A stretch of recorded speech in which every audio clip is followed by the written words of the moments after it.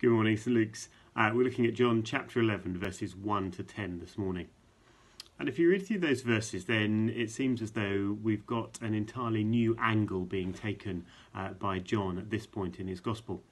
There are three characters who are introduced about whom we've heard nothing before: Mary and Martha and Lazarus. At the same time, Mary is described as the one who poured perfume on the Lord and wiped his feet with her hair. So John seems to sort of presume that his readers are familiar with these characters already. The incident of anointing will be described later in John chapter 12. Now, the high point of chapter 11 is obviously the raising of Lazarus from the dead. However, let's set the scene from these opening verses with two early observations. First, we see that we have trusting sheep. Chapter 10 has concluded with many people coming to Jesus and believing in him. Now, these are representatives of sheep who know the voice of their good shepherd and who find his call irresistible. Mary, Martha, and indeed Lazarus are examples of such trusting sheep for us. John reminds us of the devotion that will be shown by Mary. But what we are told first is that this is a family in need. Lazarus, the brother, lies sick. The reaction that the family have is to immediately let Jesus know. The sisters send a message: "Lord, the one you love is sick."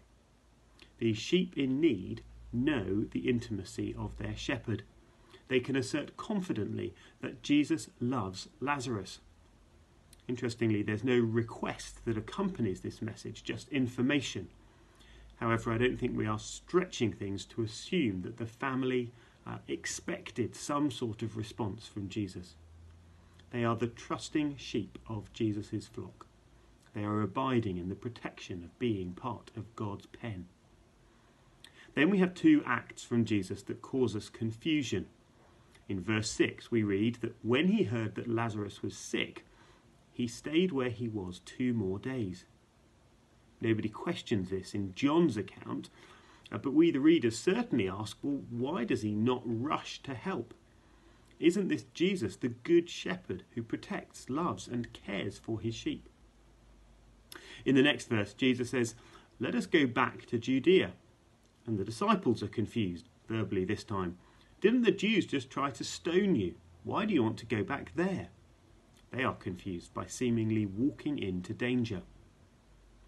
However, when we trust in Jesus, the way we look at things should be changed. There is a process of transforming perspective going on here. So that's trusting sheep and transforming perspective. From the ground level, two things make sense, or two things would make sense. Either Jesus would rush to Bethany to help, or he stays put and never goes in order to preserve his own safety. But Jesus does nothing. He delays and then he goes. In the explanation, there are parallels to the incident when the man is born blind, back in John chapter 9. For him, the purpose was that the work of God might be displayed. And here, the sickness is described as for God's glory, so that God's Son may be glorified through it. And verses 9 and 10 in this incident, well, they echo Jesus' words in chapter 9, verses 4 and 5, about the importance of acting in the light rather than at night time in the dark. This is about seeing things under God's illumination, not through the confusion of the world. We must wait for the whole purpose of this incident with Lazarus to be revealed. For the moment and for today, the sickness of Lazarus is symbolic for us of all the extremities and difficulties that we come across. It might be the death of a loved one.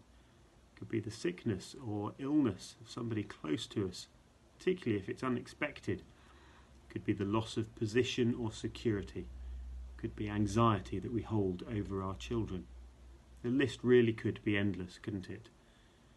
The initial response for all of us, I think, to such things is always confusion, anxiety and pain.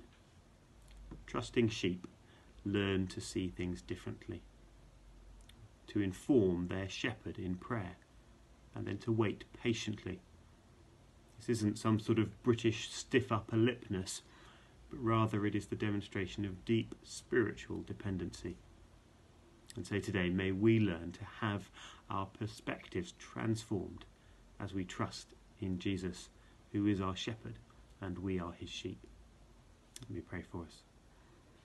Heavenly Father, whatever is going on in our lives today, for those things that cause us confusion, pain or anxiety, help us to trust them to Jesus, who is our good shepherd and who leads us to good pasture. Amen.